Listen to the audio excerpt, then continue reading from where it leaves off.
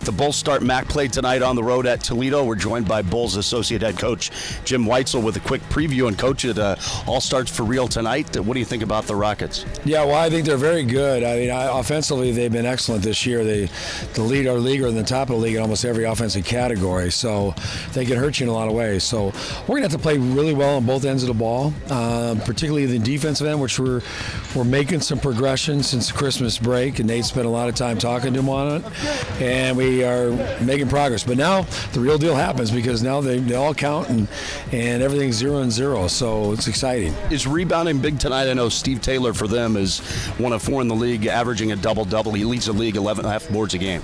Is paramount because if we don't clear the board, we can't run, and we like to run. And number 2 is he does that awfully well, as does Lauf on their team.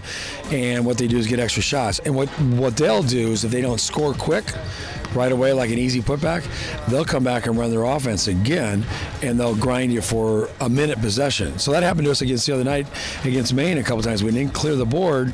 Maine brought it back out, made us rewind and play defense for another 30 seconds. And you don't necessarily want to do that. Spend a minute on defense. As our players would tell you, that's not a lot of fun. Hey, good luck tonight. Thanks a lot.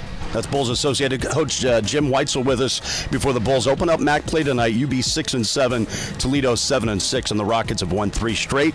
You can watch the game starting at 6 o'clock on ESPN3. Join us online on the radio call at ESPN 1520 or at UBBulls.com.